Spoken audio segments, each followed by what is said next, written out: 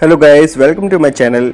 Hit the subscribe button and click on the bell icon to get notification instantly. Hey hi everyone, this is Mukesh Otwani once again from learn-automation.com. Today in this video we'll talk about API testing using Katalon Studio. So if you have been following me, then I have uploaded one video on Katalon Studio. I have uploaded video on Katalon Recorder as well. And till now we have seen like how to automate normal web application using Katalon. But in this video we'll talk about how we can do the API testing using Katalon Studio. And before starting, let's see what exactly we are going to cover in this video. So we'll talk about what exactly is new in Katalon Studio 5.4. So if you are using the previous version of Katalon Studio, then it's time to update because they have a new version called 5.4.2 where you will see the API testing in a new UI, and they have added so many new features which you can use for your test automation. And we'll also see how to automate REST APIs in Katalon. They also support SOAP, but SOAP we will cover in the upcoming videos. But today in this video we'll talk about the REST API testing using Katalon. And we will also see how we can perform few assertions, because a test without assertion is not going to add any value. So we'll assert couple of things, like we will verify the responses, and if you want to verify a couple of things, then you can verify in Katalon. Okay, so I will show you in two different ways. Either you can validate through UI, and you can also validate through coding as well. So they have a script tag where you can check the responses, or you can write the custom code in the script view. Okay, so let me show you the new Katalon. Okay, so just to cross check, I am running the latest Katalon Studio, which is 5.4.2. If you have not updated, then you can just go to help section and you can check for update and update the new one. And if you are completely new to Katalon, then I will highly recommend to watch my one video which I uploaded like last year on September, like how to install Katalon Studio and how to run your first script. Okay, and before jumping into this video, I will also recommend you to watch my one of the video on Rest Assured, where I have set up my own server to test my own APIs. Okay, this is not required right now, but for the next video definitely you have to watch this video, because here I have set up my own servers where you can do the post, delete and other commands which you cannot do on the public APIs. So definitely you need a separate server where you can play with the APIs. Okay, but for this example anyways we will deal with only get, so you don't need this, but I will use this and some other public APIs as well. Okay, so this is the Katalon Studio, which is the new one 5.4.0, and I already have a project. Just to start again, I will go and create a fresh project, okay, from the scratch. So you can see either you can go ahead and create a new project, okay, which is new and project, but I will go and create a sample project for you first, and then we will add our own test. So you can see they have web UI, mobile and web services. Just click on this and give a name. By default it is going to this location, so that's fine. I'm not going to change it, and I will say web API testing Katalon. Okay, description, I will say this project will show you how you can automate APIs. It supports both again, so I will say REST and SOAP. In this video we'll talk about only REST, but yes, it also supports SOAP. So it is creating a fresh project, and yes, so if you see here they already have just let me explore each and every package which they have. Okay, so you can see by default they have two test cases, one for REST, one for SOAP. So if you double click on it, this is the sample test case. Same goes for SOAP as well. For SOAP also they have a sample test case. They have two object repositories, one for the REST, one for the SOAP, and they already have a regression suite where they have executed all the two test cases, and these profiles and these are the keywords. Right now you can see report and test listeners both are empty, and data files also empty. So we'll see how we can cover these. Today we'll focus on object repository in the test cases. Okay, so if you don't want to deal with this, okay, but before jumping into, let me show you one URL where you can perform some get operations. So this is the public API. So if you don't want to set up your own server, you can copy this URL. Okay, if you translate this, this is one API which will give you comments on a specific subject. Okay, so there's a dummy comments. So you can see here one comment, second comment, third, fourth, and fifth. Right now you cannot change it because you can only perform get request. Okay, why you cannot perform other operation? For that also have already mentioned in one of my video what is the difference between get, post, delete, and how you can use them. Okay, so in one of my video I have mentioned what is the difference between all these methods. Again, you have to watch this video in order to get the complete details. So in this post, what I will do, I will try to assert some of the values. Okay, I will hit this URL and I will try to validate a couple of things on this page. Okay, so to get started, first thing what you need to do, just click on this object repository and click on new and click on new web service request. So when you create a request here, you can see they will ask you which type of type it is. So it is either REST or SOAP, since we are working with REST today. And request also I will see verify comments. Okay, so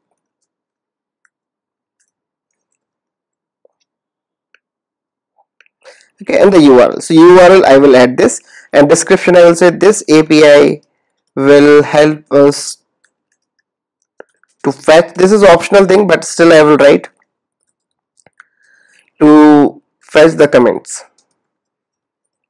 And you click on OK, it will launch a very beautiful UI, and you can see it has two sections. One is how you want to send the data and another is how you want the response.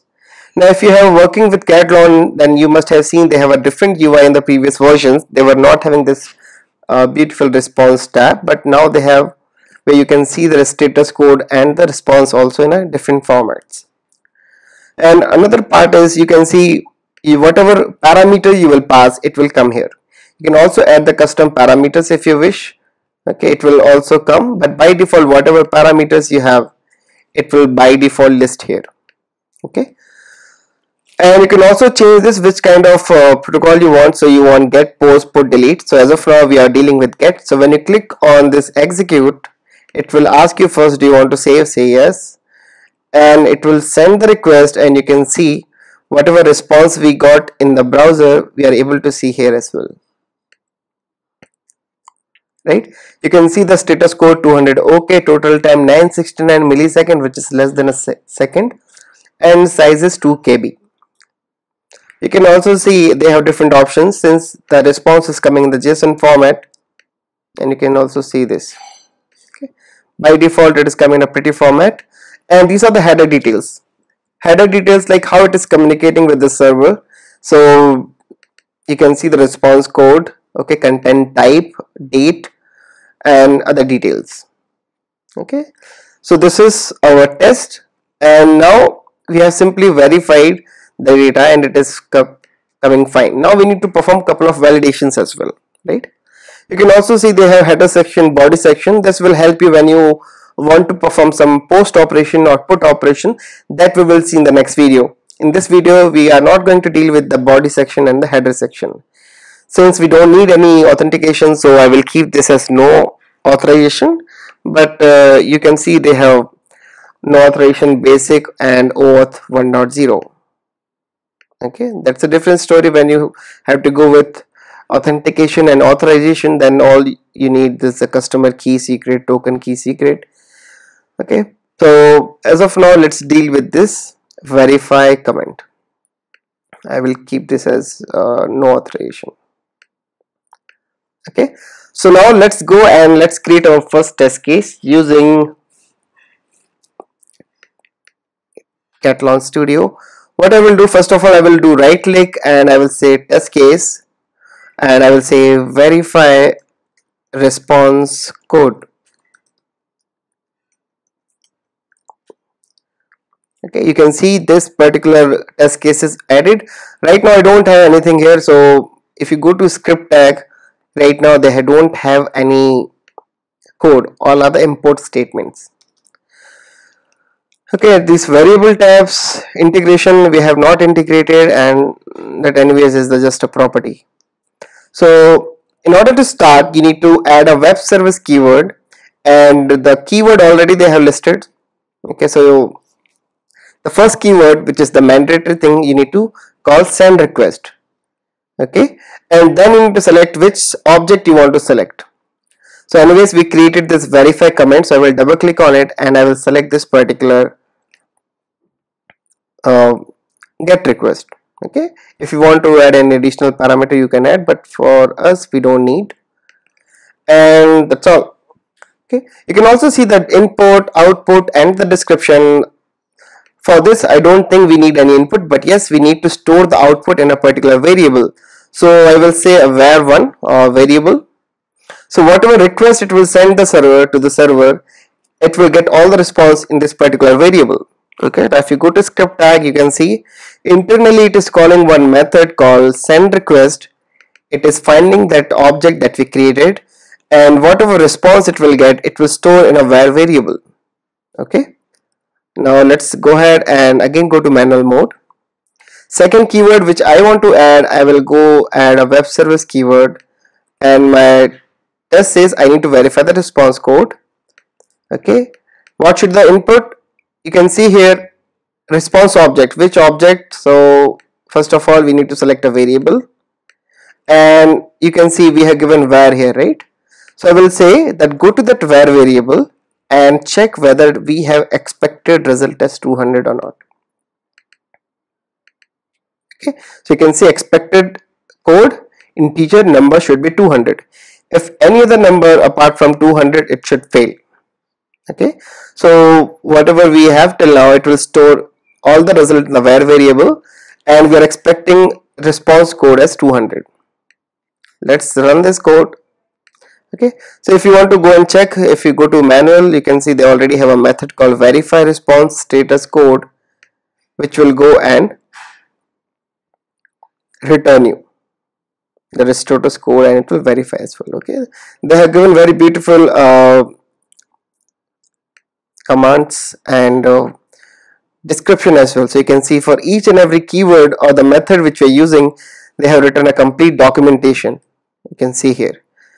Okay, so definitely I will suggest you can go and check all the responses and the requests which they have created. Okay, so go to this web services and you will see the methods which they have created. Okay, so let's go and run this. You can see this run button. Just run this and you can see this is a log viewer, and it is doing all this operation one by one, and yes, test pass.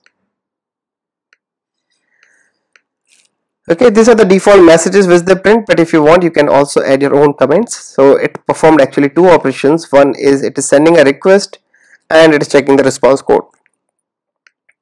Okay, if you want to cross check, just make this as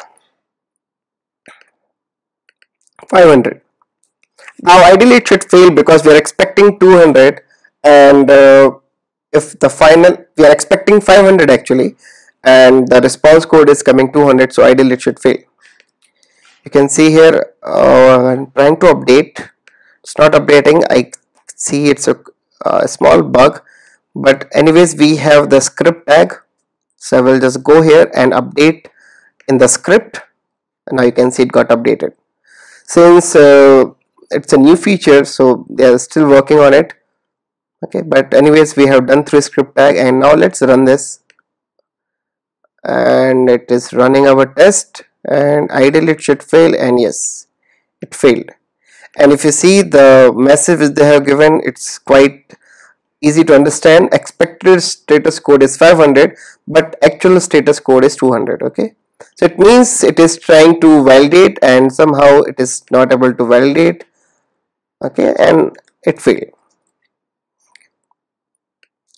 So this is how you can do the basic first operation. Okay, Now let's create one more test, because this one only verifies the response code, but we also want to verify the content which is coming from that particular post.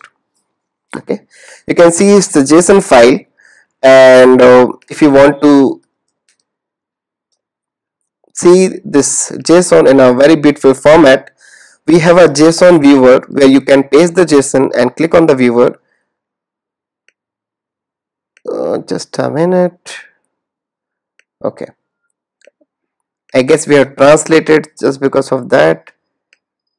Show original, copy and paste.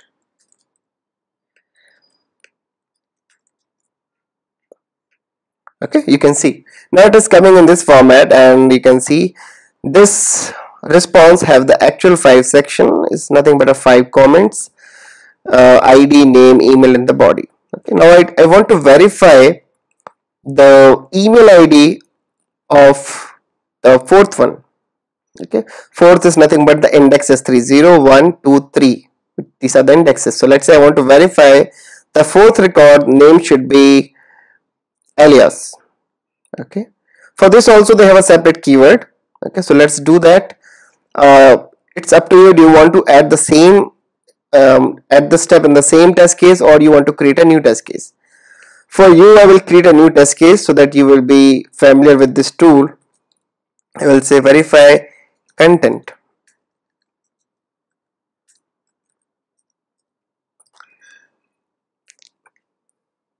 Okay, it's quite easy. You don't need much coding because they have already integrated through UI. So just click on send request. Object, I will use the same. So okay, if you wish, you can also create a new web service where you can select that verify data, and the URL you can use. Just a minute. If you say fourth one, comment ID 4. Okay, no problem. You can use the same.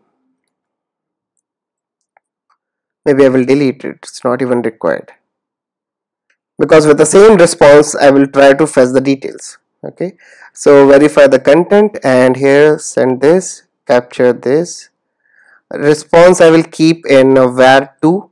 You can give the var again because they are independent, but still I have given var2. And if you come here and add a new service keyword, you will find verify. You can see already they have so many: verify checkpoint, text count, property value equals, greater than, less than. I will check verify element property value. It means I have to provide key and they have to provide me the value. If both are matching, it means my test pass.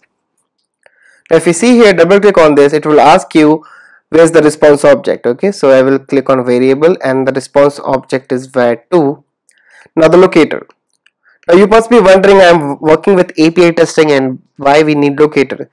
Then in API testing also we need to locate the data, right? So if you go with the web UI testing, we have XPath, CSS, ID, name, X, and partial link text tag name. In the same way, we also have XML path and JSON path as well here. Okay, so what I will do, we will discuss this in detail. I'm trying to find, okay, fourth record. So, and fourth record also I'm looking for a property called name. So what we can do, we can give here you need fourth record, and then you're looking for name. Okay, and the value what we are expecting, alias audio set. Okay, and just click on OK. And if you want to cross verify, just go on the script mode, and you can see this method which actually they have written it, expect response, locator, and the value. So anyways, response whatever we have passed here, locator that we are looking for fourth record, and name property, and this is what the value we are looking. If both works fine, okay, it will execute. If the XPath is correct, then it will simply give me result, otherwise it will throw me some groovy scripting error.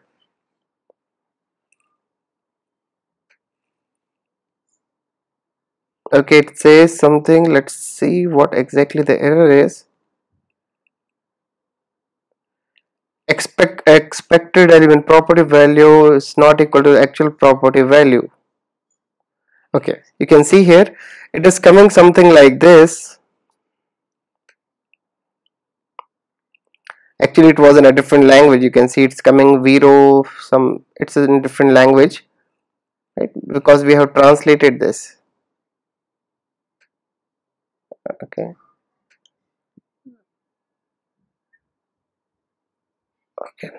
it's because of the translation issue, nothing else.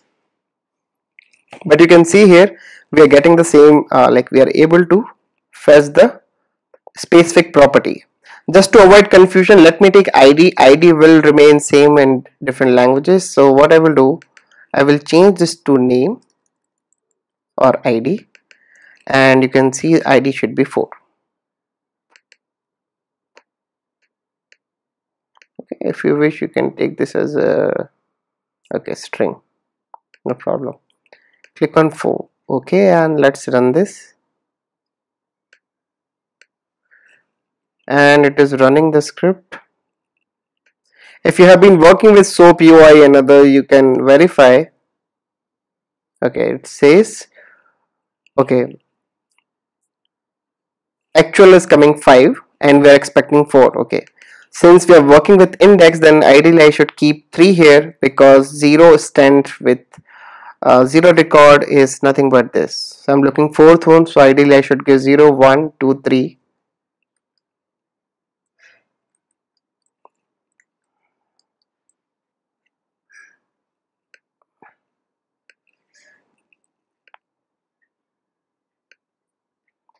Okay, so let's save this and run this again, just to cross verify. Yes, we are looking for the 4th record, id should be 4. Yes, let's run the script again, and yes, this test case also passed. So you have seen how to verify the response code, how to verify the specific content.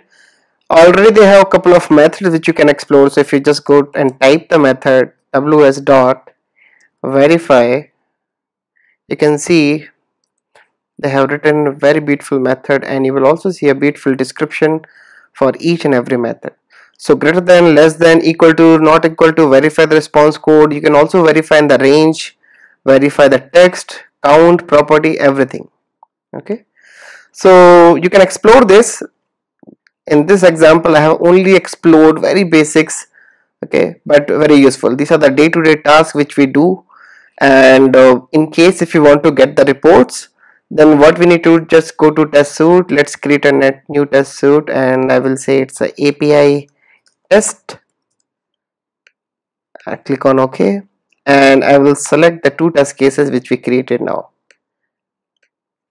Okay, and now I will run this test suite. So it will run the 2 test cases which we created today, and you will see this is running our test, and yes, our test completed. Now if you go and refresh the report section, you will get a nice report, and this is what we have. So these are the 2 test cases. Okay, execution setting, environment settings, and if you see the test cases detail, you will see here. Okay, so in upcoming videos I will also show you how you can integrate your Katalon Studio with Katalon Analytics, because they also have very beautiful analytics where you can integrate and it will directly upload your test results. Okay, this is how exactly we do in QC and Jira as well. Like once your test is done, automatically it will go and update your test cases. Okay, you can see. So that we will discuss in upcoming videos. As of now I have only the get request for this video. So in the next video I will talk about post, delete, and for that we need a separate server. So I will set up my own server, and then we'll discuss about the different operations. Okay. So that's all I have for this video. Hope you enjoyed this new Katalon feature, and if you have any feedback, then let me know in the comment section. If you still have not subscribed my channel, then hit the subscribe button and like this video, share with your friends, and in case if you have any other doubt, you can share or ask any question to my email ID, which is mukeshotwani@learn-adoption.com. Thanks for watching this video. Have a nice day. Bye bye.